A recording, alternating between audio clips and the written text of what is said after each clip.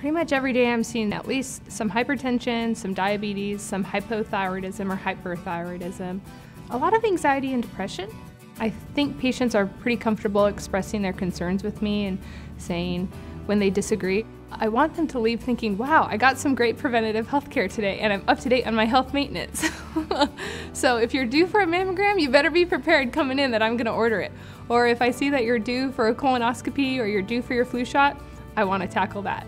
And then of course I wanna tackle at least one or two major things that you're here for and leave with a plan of care saying, okay, I know what we're doing today. I know what our plan is for the next 2 to 4 weeks. And then if that fails, I know where we're gonna go down the road.